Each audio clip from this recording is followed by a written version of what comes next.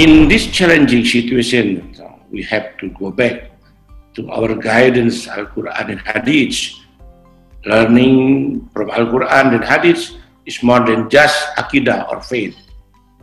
Allah is accompanied us with a very comprehensive guidance, including lifestyle that we call halal lifestyle.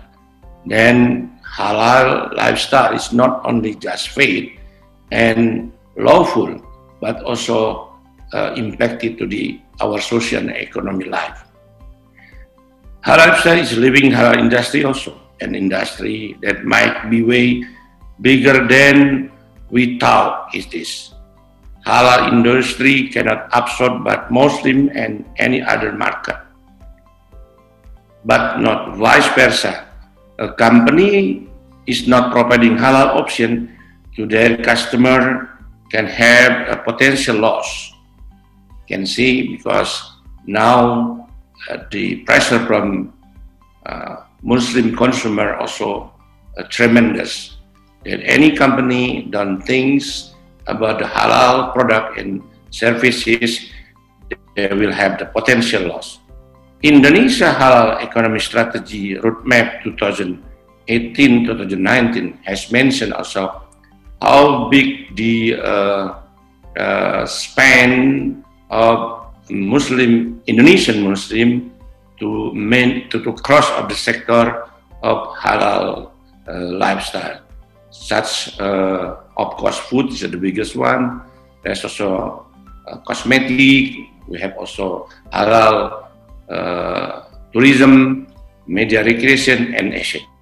Indonesia is the number of one halal food importing country in this world, should take advantage of this moment. This situation should be solid starting point for Indonesia to fulfill our domestic halal food demand. And furthermore, is also to export our halal food product. This is in line with the statement of our Vice President of Indonesia recently. I think last week, Indonesia had to strengthen our commitment about halal industry that aims Indonesia to become the center of halal producer country in the world in 2024. I hope this event is one of the cause for Indonesia successful in 2024. Today, for us, the focus is it's all about domestic market, right? There's no more international market at this stage. How could we adapt to the different level of smaller size of mice business with the health protocol? So we're working extremely closely with many of the government bodies, Ministry of Tourism and Economic Creative in Indonesia, Ministry of Health, the local government agency right through. So that's a key crucial part on adapting to the level of the business or what we need to assure our guests in order for them to be able to feel secure coming back to our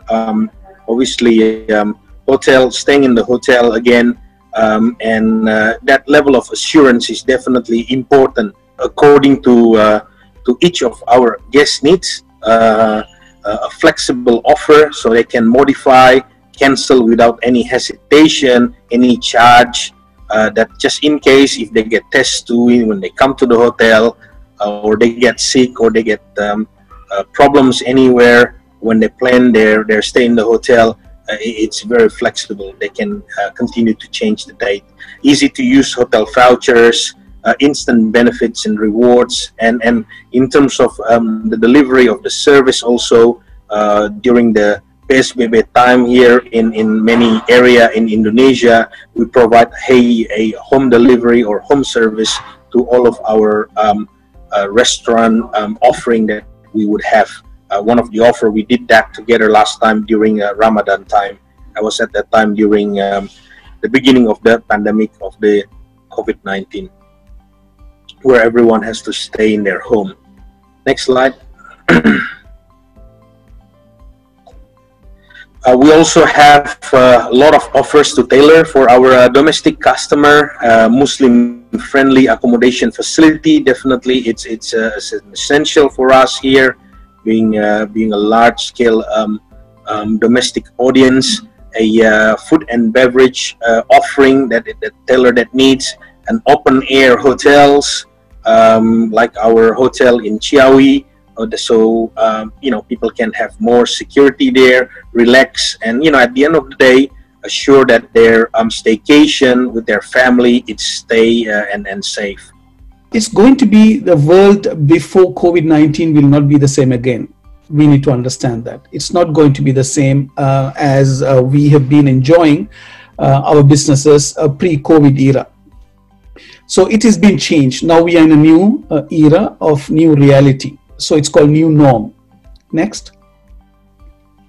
There is a shift in the global business balance of power and a new world order. You may have noticed the business war between the US and the China. So who is going to be leading the world economy? It's a big question mark. And it's going to be a new global balance of power when it comes to economy as well. So this COVID has created that atmosphere at this point of time. Next. The rapid acceleration in embracing technology across industries. It doesn't matter which industry you are in. The technology has gone into each and every segment or any industry that you are in. So this is the new normal for us in this post-COVID era situation. Next. Next. Yes, thank you. So countries will focus on self-sufficiency in supply. This is a biggest advantage that I see in this situation. I recall a Chinese proverb, when there's a crisis, there's an opportunity. Likewise, when you look at the current situation, the countries will focus on self-sufficiency. We don't want to rely only on China, for an example. That is happening now. I'm glad to see that Indonesia is offering incentives for manufacturing companies to come into Indonesia, because people are now, the big industry owners have felt that they should not be relying only on one particular supply source for their production. So they're expanding. So this is one of the situations that we are facing currently, and there's a big opportunity for Indonesia as well. Next. Then ways to work will be different. Now there's a new culture is emerging. Whether you are an SME or you are a large business organization, there's a new work culture, work from home culture. It's a new culture is embedded into our business world, whether we like it or not. It has its own pros and cons. Depends on the industry that you are in. Next. Yes, new opportunities for SMEs and startups. This is a great time for you if you are an SME to think in a broader picture. How best you can find new opportunities, where you can find the niche, the new startups. There are so many new startups have come into this era. In this situation, the new startups are being really mushrooming. We can see around the globe. So there's a good opportunity for startups in Indonesia as well. Business change management process. So every business has to go through these three phases in order to change for better, because we are now in the mid of COVID. So we will be anyway going. The COVID will be anyway going away from us sooner or later. Then we'll be seeing a new normal. Already we are seeing the new normal, but are we ready for it?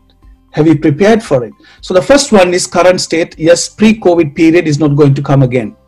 So the next one is going to be transition state. Yeah. So transition state is where we are now. If you can click once again, gentlemen, twice.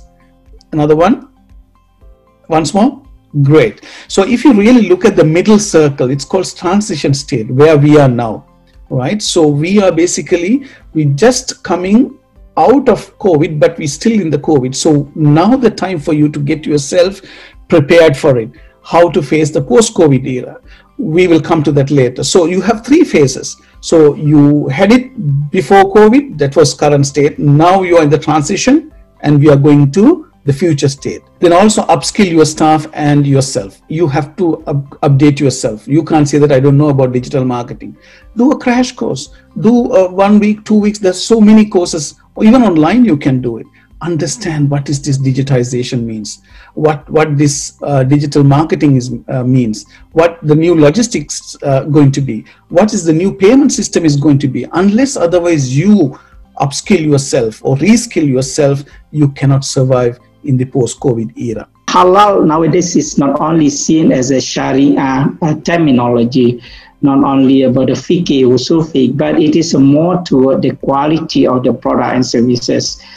If we see now people, the consumers of halal product and services, not only Muslim, about 65% of the halal meat produced and exported by New Zealand is consumed by non-Muslim, exported to non-Muslim countries.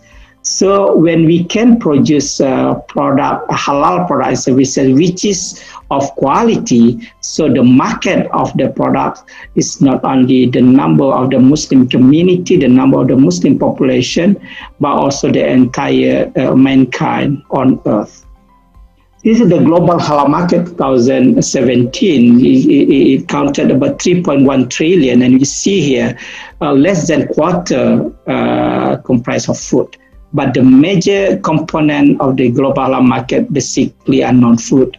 Here there is cosmetic, personal care, pharmaceuticals as well, and the rest is services, which include the tourism, halal supply chain, etc. There are three main issues in halal products research. Firstly is raw materials, including food ingredients, including food substitute, and then processing and authentication. These three are the big issues in halal industry.